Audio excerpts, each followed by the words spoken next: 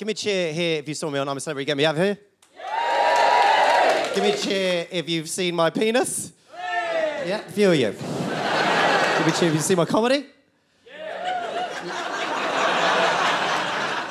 Less people than have seen my penis. Okay.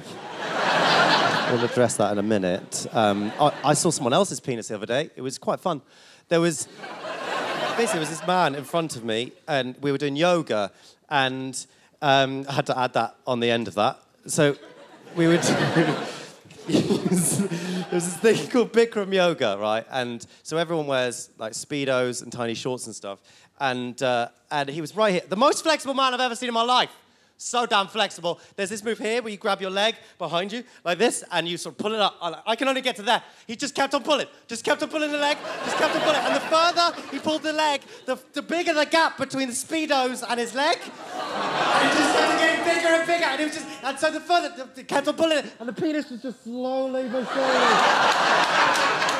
And he just got to a certain point, and no. It was out. It was just out. I was here. It was just right here. It was looking at me. It was so. I felt like I'd done something wrong, and it was telling me off. It was just fine. And this is the terrible thing. I'm terrible at yoga. I'm so bad. I'm like wobbling all over the place. But as soon as I've got the penis to focus on, I'm incredible at yoga.